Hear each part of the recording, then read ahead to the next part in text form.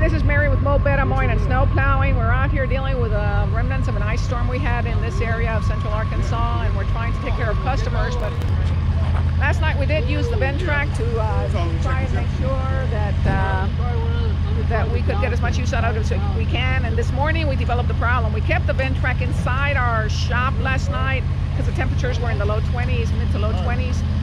This morning, this Ventrac only has 250 hours on it. Hydraulic fluid change is scheduled for 500 hours, so we didn't think there'd be an issue.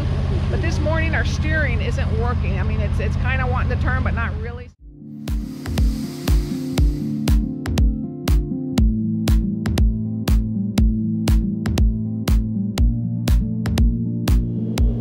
And we're trying to deal with the aftermath of an ice storm we had in the last day, yesterday.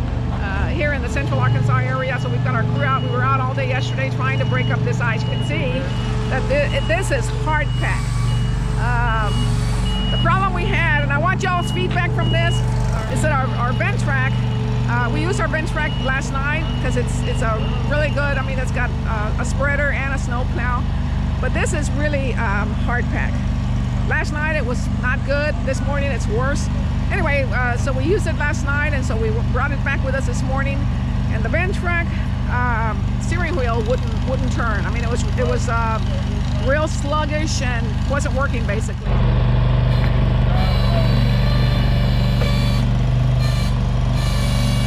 So we got pretty concerned. Now here's the deal: that Ventrac has 250 hours on it. We didn't really think it was a hydraulic issue initially because hydraulic fluid is supposed to be turned at 500 hours. But the more my husband Ron, let's see, Ron, the tall guy over there on the left behind the dump truck, he's a pretty good mechanic, and I know I bragged about him before on this channel, but he really is. And what he decided is it has to be the hydraulic fluid. It's only been in the mid to low 20s here in this area, which I don't think is that cold. So I'm kind of concerned about the fact that we had an issue with that.